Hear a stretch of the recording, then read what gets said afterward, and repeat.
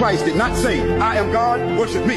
Jesus ever say, I'm God? Where does he say, I am God, worship me? Where in the Bible does it say Jesus is God? Where Jesus says, I'm God, worship me. Where Jesus says, I'm God, to worship me. Now, there's a Christian in this room that can tell me that Jesus said, in his own words, not Matthew, not Mark, not Luke, not John, not Paul, but Jesus said, I am God, worship me. Read your Bibles out. Call somebody up. Go make a phone call. Get the verse. You'll never find it. Revelation chapter 1 verse 8, Jesus says he's the Almighty. John chapter 8 verse 58, Jesus says, before Abraham was, I am. John chapter 10 verse 30, Jesus says, I and the Father are one. If somebody says they're God, there's no need to say worship me because God already is implied to be worshipped. Once again, no misunderstanding. The Jews pick up stones to stone him for blasphemy. That's okay, so stop listening to Zakir Naik and Ahmed Didat.